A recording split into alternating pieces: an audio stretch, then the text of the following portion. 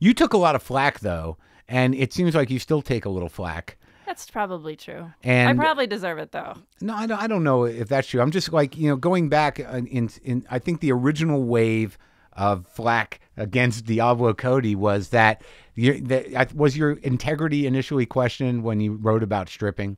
Probably. I mean, this is a weird thing.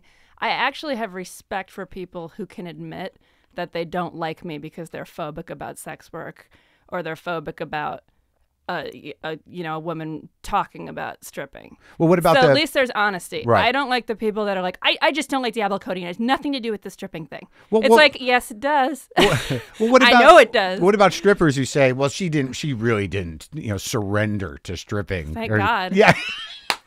Oh my God. I don't think I'd be sitting here right now if I had. You'd still be doing that and probably Yeah. strung out and with some dude that hurt you. And... No, I built an incredibly effective wall during that time. Like I still actually can't believe it. So I never allowed myself to become affected by it, and to this day I don't feel that I have any lasting damage. Well, what compelled you towards it was more intellectual than it was necessity, wasn't it? Yeah, I was incredibly curious, and this is the thing. It's not just me. Like a lot of women are incredibly curious about stripping, or they're curious about how it feels to present yourself in that way and to violate that last taboo of you don't sell your sexuality. If you do, you're a bad, damaged person. Or also just to be naked in public. I mean, Yeah. to me, that's a big obstacle to cross over. But that's to me. I don't understand why, like, if a guy is naked in public, it's comedy, and if a woman's naked in public, it's tragedy.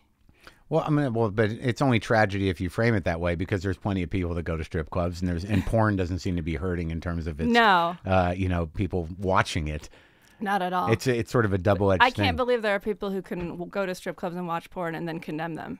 Well, it's if you're consuming it, you're not allowed to condemn it, and you're not allowed to mock the women who participate. Well, perhaps you're feeding it. Right, but it's also a reflection of their own sad self. Yeah, that's true.